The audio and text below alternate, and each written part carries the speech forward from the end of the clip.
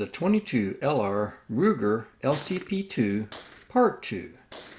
Previously in Part 1 of the 22 LR Ruger LCP II video, we experienced several failures to feed and a weird live round stovepipe with Federal punch.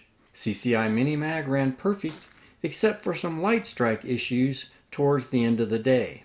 To solve the light strikes, I contacted Ruger for a new firing pin, and to improve cycling, I ordered a stiffer recoil spring from MCARBO.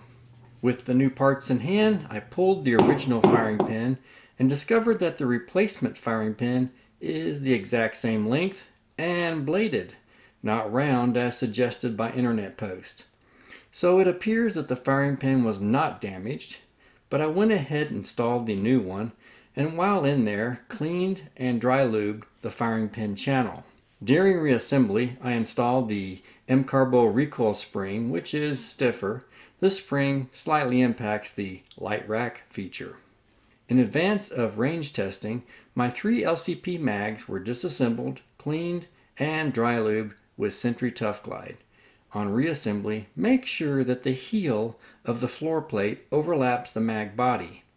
Many people, meaning me for starters, fit the floor plate inside the body, which will leave you with only 9 rounds fitting that magazine.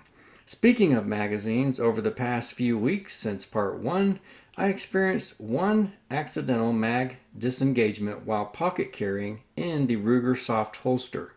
It was oil change day, so I was on the ground a few times. A disengaged mag makes it really challenging to extract the LCP from your pocket. With a new recoil spring and firing pin, at the range I started with Federal punch. Out of the first 50 round box, I had 1 stovepipe and 2 failures to feed. Like the last time, the failures to feed were resolved with a tap on the slide. 3 malfunctions in 50 rounds. Not exactly what I was hoping for. Switched to CCI Mini-Mag for 100 rounds of flawless function. Then back to Federal punch for another 150 rounds, this time with 2 failures to feed. Looking at slow-mo punch footage, there was one time where the ejected case was dancing right atop the slide, looking like it wanted to re-enter the ejection port and create a stovepipe. Finally, another 100 rounds of Mini-Mag with only one issue. The slide locked back prematurely. Looking at the video, it didn't look like I inadvertently hit the slide stop, but I can't rule it out. Regardless, I don't think Mini-Mag can be blamed for the slide stop stoppage. There were no light strikes or failure to fire malfunctions with either cartridge, and given that my micrometers could not detect any difference between the original and the new firing pin, I am left with suspecting that maybe there was something in the firing pin channel. So anyway, thanks Ruger for the spare firing pin. So whenever I carry the Ruger LCP, it will be sporting CCI Mini-Mag. And Federal punch is now 0 for 2 on both of the platforms I've tried it. Anyone out there having good luck with Federal punch? I have a significant stash. I may try it in the LCP again after a few thousand rounds.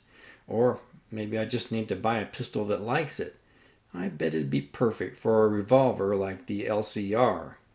At the range, I was sporting an aggressive concealment inside the waistband holster, which not only provides good coverage of the trigger, it also protects the magazine button. Nonetheless, the little LCP would benefit greatly from a paddle magazine release. I really hope Kel-Tec releases a 10-round version of the P17. I really like the 22 LR Ruger LCP II, but I think I'd like a Kel-Tec P10 better.